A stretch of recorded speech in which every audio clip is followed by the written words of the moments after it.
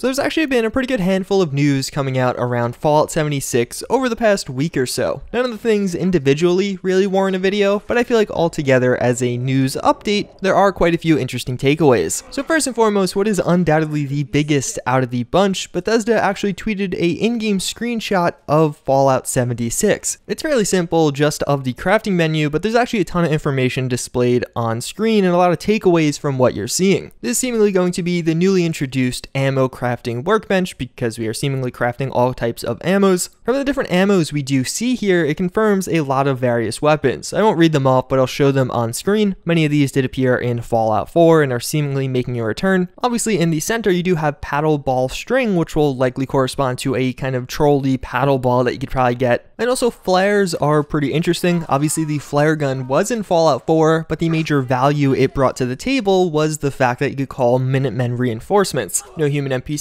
in Fallout 76, what is going to be the real value of the flare gun? Is it just going to do 10 damage like it did in Fallout 4 when you hit somebody else? Or is it going to get some kind of new functionality? And outside of that, I would actually highlight that they include a value as you craft an ammo. What does that actually correspond to? I would assume NPC vendors, but does that mean that Bethesda has kind of done away with the perk system where you'll actually get additional perks and it'll give you better trade prices? That's something we've seen through like I think all three of the modern Fallout games at this point. You of course will also be able to trade ammo with other players, but it's kind of assumed that you'd be able to set prices yourself unless maybe you're locked into selling it for one cap. I'm not sure, but either way we'll find out the real answer in a few weeks, and I just think it's particularly interesting they decided to include that statistic as you're crafting the ammo itself. Outside of that, we could see what is probably going to be one of the first quests, find the Overseer's camp. They mentioned in the past that the first few quests you do experience are actually going to be looking at clues and details the Overseer of your vault has left behind, considering they left before you did. But I also wonder if maybe the kickstart of this game's story is actually trying to figure out what happened to the Overseer of your vault. Finding somebody is a pretty big theme in like all of the modern Fallouts. You had to find Sean, you had to find your dad, and you had to find who shot you in the head. And that's typically what composes the first hour or two of the story. With Fallout 76, the first hour or two of the story could be finding your Overseer. And even beyond that, the supply drop. This one's more interesting. Is it going to be a supply drop like PUBG? That's kind of where my brain goes instantly. They talked about server-wide events where basically all the players on a given server will be alerted of something happening. Is this an example of one of those? It'd certainly be a central point for PvP to occur, but it also could be something totally different or even unique to this individual player. And then finally, gunpowder is going to be a new crafting component used in creating ammo. In the past, they've actually talked about how certain large deposits of gunpowder would be guarded by large creatures or an enemy of some kind. So if you actually clear out those creatures, get access to that large deposit of gunpowder, you could sell a lot of bullets for a considerable profit. It's just kind of an overall perception. The UI on this one looks particularly clean. I definitely like what I'm seeing. Moving on though, we also got an image of Mothman. Basically, Mothman's festival was this past weekend and Bethesda was there in force. We've seen teases of Mothman in the in-game trailers for Fallout 76, and in even one of the cartoony trailers, I speculated that this was Mothman also. They've said how Mothman's going to come in various stages and forms, and it looks like we're seeing one of the later stages or forms in this particular image. And looking at this, it really does look like a moth. Like the Bethesda artist that designed this actually did a really good job. I don't know if I've looked at too many moths up close, but if I picture a moth, I'd kind of think of something like this. Outside of that, we got to look at some of the various weapons and armors coming with this. We've seen a lot of these before. The only one that I think is new is your trusty Vault 76 canteen. Otherwise, we got the MG42 that we've seen a lot of, the fire axe that we've also seen a lot of, and it looks like a laser rifle. And as you could probably tell, you could actually buy this poster if you wanted to. It's on Bethesda's store. We could be getting a new trailer for Fallout 76 in a few days. The Tokyo Game Show had its lineup published just a couple of hours ago. On that, Bethesda Softworks is listed as showing Fallout 76 with a trailer. I wouldn't get too excited here. They obviously could just show us one of the older trailers yet again, or even give us a new "You Will Emerge" trailer, which are definitely interesting and cool, but they typically haven't included gameplay, at least some of the later ones. But for the particularly optimistic of you, hey, maybe we'll get some new gameplay of Fallout 76. The Tokyo Game Show is going on from September 20th to September 23rd. 4 days ago, somebody tweeted at Pete Hines asking if we'll see any more news on Fallout 76, like gameplay or information drops before the beta starts. He responded, responded yes to that, so could this be that new gameplay or this new information dump? I've been actually asked this question a lot, and Pete Hines answered it. There is going to be no crossplay for Fallout 76, not between PC and Xbox One, and we already had confirmed, but not between PS4 and Xbox One. And actually on the topic of sleeping, we know in Fallout 76 a lot of the survival features are being implemented. I just kind of assumed sleeping would be removed, but apparently it's not. Somebody asked what's the point of sleeping in Fallout 76 considering it's an always online game, and Pete Hines responded with, maybe you want the bonuses you can get from sleeping and being rested. Maybe you think your character is adorable and love to watch them sleep. In Fallout 4, if you sleep out of bed in a settlement, you'll get the well rested perk for 12 hours that gave you plus 10% experience earned. Perhaps we'll see something similar in Fallout 76, although it's going to be pretty interesting. Like, do you just sit in the bed for a few minutes, then get out? Because obviously no time will pass because the game world can't change just because you get into bed. I don't know, either way, I'm quite curious as to how sleeping will work. And then finally, on the topic of beta dates, there's been a lot of like rumors and speculation in this area over the past week. And just to be clear, no random GameStop employee or no random Amazon call center employee is going to know the date of Fallout 76's beta. One Reddit thread speculating about this that actually was cited in a few articles got a response from a Bethesda employee, G-Staff Infection, and in that he actually said they're working on locking down dates for the beta and we should hear some news about it before the end of this month, so that being September. That's exciting, so hopefully we'll hear something in the next 10 or so days about when Fallout 76's beta will actually be coming out. But to throw my own hat into the mix, I would speculate the beta will be on the earlier half of October, but that is going to be collecting feedback from the beta and having some time to actually implement that feedback into the game is obviously ideal. Fallout 76 comes out on November 14th, so I'm going to go out on a whim and assume the beta probably won't be the last week of October as a result of that. Either way, it's pretty much going to wrap it up for this video. Hopefully you guys found it informative. There's a lot of various pieces of information. I just wanted to kind of put it all together into one.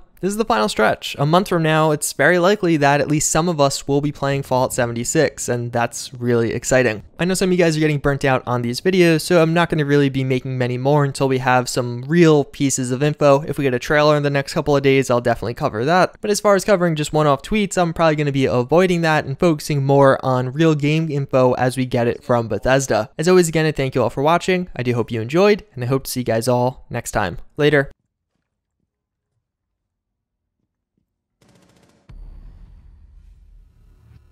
Down, Vigil.